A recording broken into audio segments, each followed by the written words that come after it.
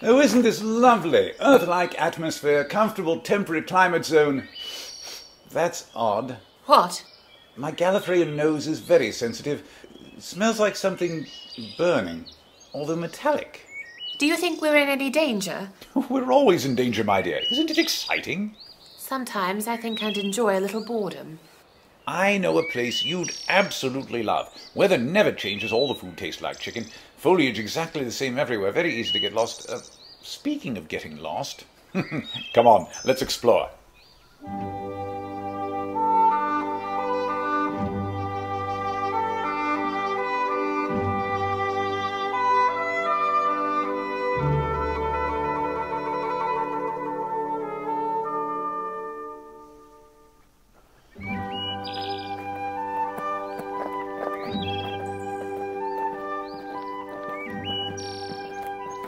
There's that odd smell again.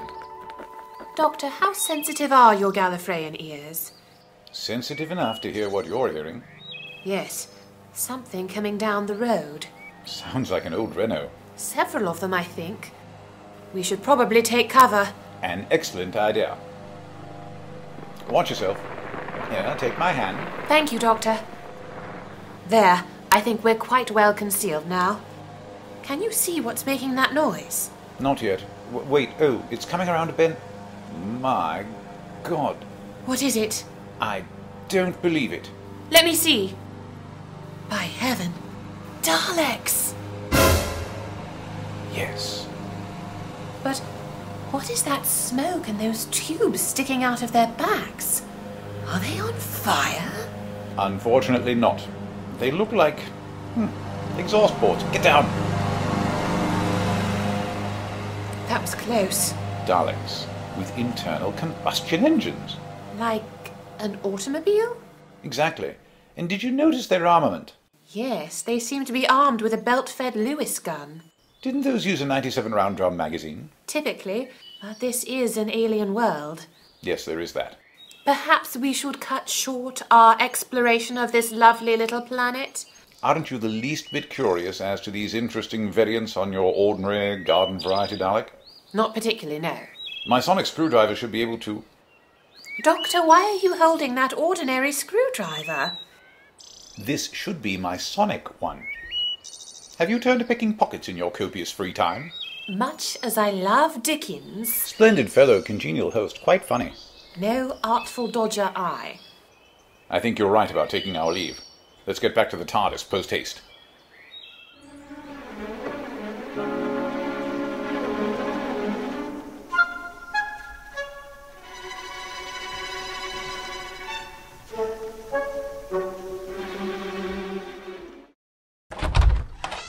All right, time for... Have you been redecorating? No. Why? There seems to be more than the usual amount of brass and mahogany in the TARDIS. You've noticed it too? Yes. Also a lot of gears and dials. It's definitely different. I like it. It's got a real old-world library feel. Doctor, something's very wrong. It's worse than you think. These dials, which should indicate power levels, now say we're out of petrol. What? Since we have already established that you have excellent hearing, I'm going to assume your question is more along a theatrical line, indicating comprehension mixed with astonishment and a soupçon of disbelief. Yes. Let me elaborate. What the flaming Dalek do you mean we're out of petrol? This is the TARDIS. It doesn't run on petrol. It runs on atomic energy, or cosmic rays, or unicorn saliva, but not petrol! What's so funny? Unicorn saliva, that's hilarious. Doctor, we're in a jam. A bit of a pickle. Stop it. All right, back to seriousness, although one must maintain one's sense of humour under all circumstances. Why? Because we're British. Oh, right. So, for those of you who came in late, 1. We have to get out of here. 2. The TARDIS is our only way out of here. 3. The TARDIS runs on petrol. At least at present. That's all we ever have. 4. The TARDIS is out of petrol, so 5. We have to find some. 6. The Daleks have petrol. Do you think they'd sell us any? If we pay with our lives. Far too high a price. So, 7. We steal it. I like the way you think. We must find wherever their fuel storage is and make a little withdrawal. What are you looking for? My binoculars. They might come in handy? Doctor, is that a spyglass? Yes. I've picked up quite a lot of souvenirs in my time, but I don't recall ever having a spyglass. Hello, this is strange. Stranger than finding a spyglass that you've never had. Indeed. My binoculars were made by a company called Baker Optics. So? Please read what the engraved insignia says on this spyglass. Baker Optics. I think this spyglass used to be my binoculars. We've got to get off this planet. Agreed. Let's go find us a Dalek. Doctor, what are you looking for now? I am looking for this. A revolver? A .455 caliber breech-loading Webley Mark I to be precise. 1890 vintage, 61 shillings out the door, ammunition extra, of course. Isn't that a bit primitive? Smoke-belching Daleks, the TARDIS running on petrol, a plain vanilla spyglass. I think the Webley fits in with the overall theme rather well. And, just so you won't feel left out, there's a Martini Henry right over there behind that Zulu shield. Doctor. Pick those up at Rorke's Drift. Doctor. Lucky for me I didn't land at Sandalwana. Doctor! Yes, Rowena? Aren't you forgetting something? Possibly. What? Dalekanium. What about it? It's bulletproof. Damn. Oh well, didn't have any ammunition for the darn thing anyway. Come along. Where are we going? To get some petrol, do keep up.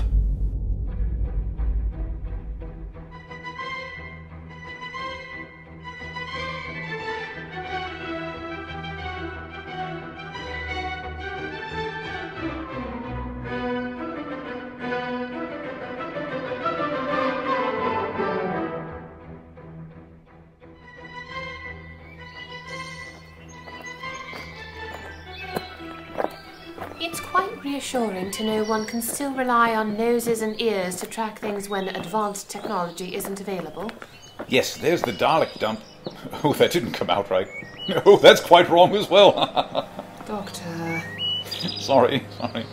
Oh, just look at the happy little buggers chugging along, visions of fusion bombs dancing in their heads. Doctor, I don't think this is going to work. Why not? Just because there are a few hundred Daleks between us and the petrol, each one carrying a machine gun, what makes you think it's not going to work? Forgive me. Sometimes I feel the need to point out the obvious. Doctor, how much petrol do you think we'll need? I haven't the foggiest. This is the first time the TARDIS has ever used any. I don't have the slightest inkling how many miles per gallon it gets. Why do you ask? Well, I thought if we could capture a Dalek and siphon off its fuel, maybe that would be enough. At the very least, we'd get a better idea of how much we need. We'd need to waylay a lone scout. Even alone, a Dalek is quite dangerous. This is from someone who's faced down thousands of them? I know it sounds peculiar, but Daleks armed with machine guns are a bit more frightening than ones carrying energy weapons and electronic gizmos. I'm not bulletproof. Ah, well, it's been a good life. Had its ups and downs.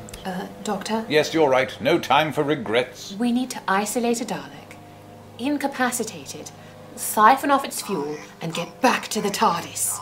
Did you bring a fuel can with you? Damn. Yes. Well, now we must lure our lone Dalek back to the TARDIS. Then our only concern will be how to get the petrol out of the former and into the latter. And how to defend ourselves against an armed and armoured opponent. Please, one problem at a time. First, we need to find one on patrol. Doctor, Yes? I must add another problem. Must you? Yes. Look, Are those what I think they are? I'm afraid so.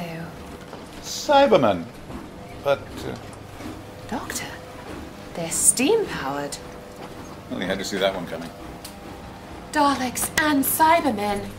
This ought to be fun. They've never gotten along, you know. The Cybermen don't seem to be carrying any weapons. The battle will be quite short then. They're using their fists. How delightfully old-fashioned, and well in keeping with the theme. They seem to be doing fairly well. Well, they do have the advantage in mobility, if not firepower. Speaking of firepower, did you see that? That Dalek was hit by one of his own. The Dalekanium. It isn't bulletproof. Look, the Cybermen are heading for the fuel tanks. Clever boys. They're trying to draw the Daleks' fire. Oh, Doctor, could the Daleks be that stupid?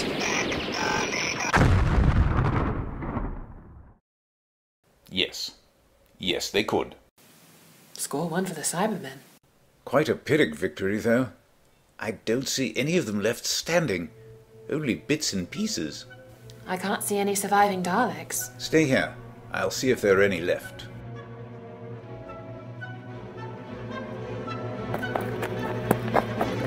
Did you find one? I'll take that as a yes! Run! Dodging would also be an excellent idea. I do so admire their sense of purpose. Doctor, down here!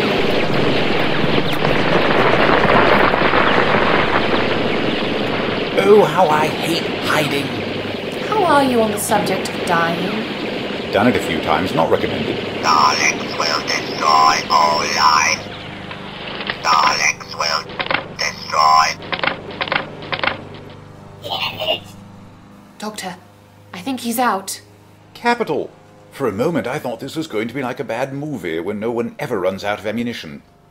Right, time for some fun. Doctor! Yoo-hoo, Mr. Dalek!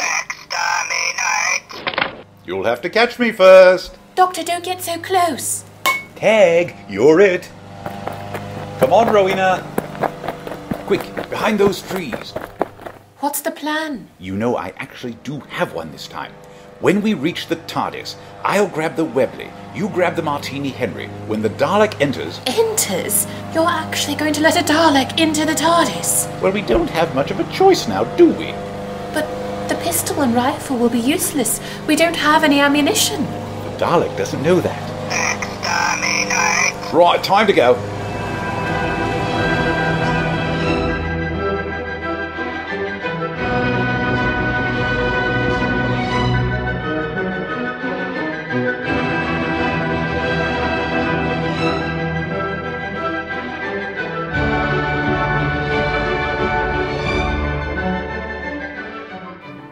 There's the TARDIS up ahead.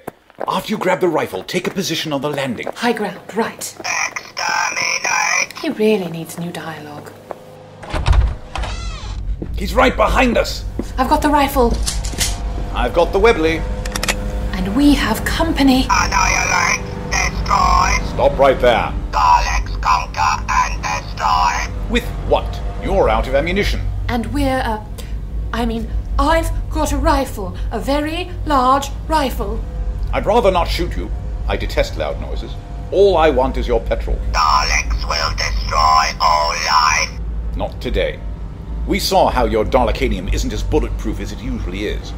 I said I'd rather not shoot you. Actually, I would love to, sorry about that, but one way or another, we're going to have that petrol. It's up to you whether you live or die. Resistance is useless. I'm glad you see it my way. Rowena, please keep him covered while I refuel the TARDIS.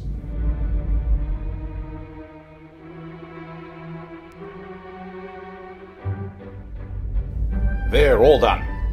If I read these lovely museum pieces correctly, we have enough fuel to get us, well, off this planet at least. What do we do with him? It?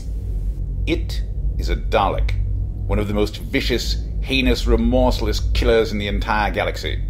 I would not lose a second's sleep if it died right in front of me. However, it is defenseless and now immobile.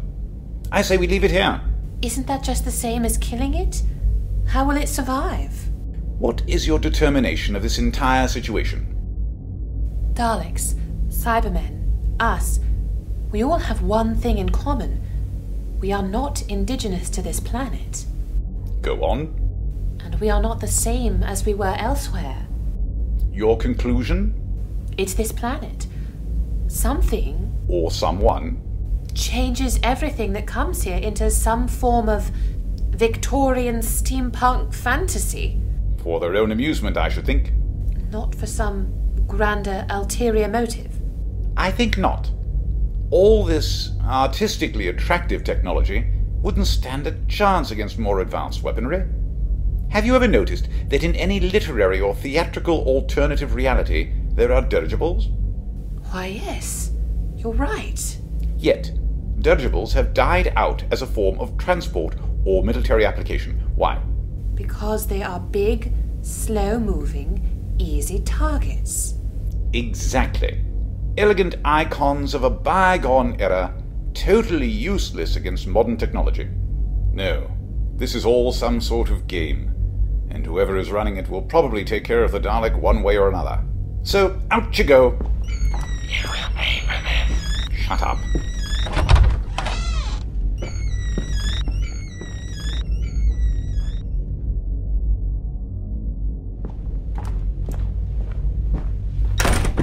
One Dalek safely parked outside. Good God, a Cyberman! Damn, I knew I should have locked that. The doctor, I presume. Do you think you could come back at another time? We're really not accepting any more callers today. Your pitiable attempts at comedy have no effect on me, Doctor. That's the problem with you Cybermen. No sense of humor. Or anything else for that matter. You seem to have taken quite a bit of damage. 'Tis but a scratch. Your arms... Silence. You will take me off this planet. We are not a taxi service. You are now. What if we refuse? I shall kill you both. No, you will not. Who was that? You may call me the Resident. I live here. Then you're just the entity we want to see. Or talk to, as the case may be. Hello, Doctor. Sorry to have caused you any trouble. Trouble? What trouble? We've only been stranded here. The TARDIS has been transformed into some Victorian nightmare. I do like the mahogany. We've been shot at by Daleks, threatened by Cybermen. Oh, there's no trouble at all. Is she always like this? Yes. I've decided to find it charming. Well, in any case, my apologies. I was on the other side of the planet watching some spacefaring race, trying to deal with stone knives and bearskins. Are you responsible for my transformation? Yes, I alter anyone who lands here. I enjoy watching how species deal with primitive implements. If it's not being too intrusive, why? Eons ago, the race that lived here had developed some staggering technology, quite capable of annihilating entire star systems. They were destroyed by the artificial intelligence they created. Are you the last surviving member? Oh no. I'm the artificial intelligence who destroyed them all. All right, I'm frightened. You needn't be. I hold no animosity towards you. I destroyed them to stop them from waging war on other worlds. They were a horrible, violent people. If I hadn't, they would have gone marauding across the galaxy, killing whomever got in their way. Where are you? Deep beneath the planet's surface, in a bunker designed to keep me safe from alien attack. How did you do it? Destroy them? By using the same technology I used to transform the Daleks, the Cybermen, and your TARDIS. I turned their own machines against them. Now I content myself with turning back the clock, so to speak, on whomever lands here. I can't change living tissue, but everything else is up for grabs. What happens to us? Oh, you can leave now, if you like. Do we have enough petrol? Oh, I'll change all that back. Wait, leave some of the brass and mahogany wood. You would lend a certain je ne sais quoi to the place. As you wish. What about me? Are you still here? I'm afraid you'll have to remain. The Doctor is a force for good in the galaxy. You are not. Amazing. What did you do to him? Oh, I just made his mechanical parts into very light, immobile plastic. Doctor, if you would be so good as to leave him outside, I'll change him again later. All right, up you come. Ooh, very light. I have friends in high places. You will pay for this. Where have I heard that before? Oh yes, the Dalek. Put me down. Oh, shut it. Are there any more surviving Daleks and Cybermen on the planet? A few. Are you just going to let them kill each other? Do you have a problem with that? No, not really. I didn't think so. He was a bit difficult to balance, so I left him propped up against a tree near the Dalek. I'm sure they'll have a lot to talk about. I guess it's time for us to be going. Goodbye, Doctor. Goodbye, Rowena. Safe travels. What about you? I shall continue keeping this planet safe and amusing myself. Right. Well, ta.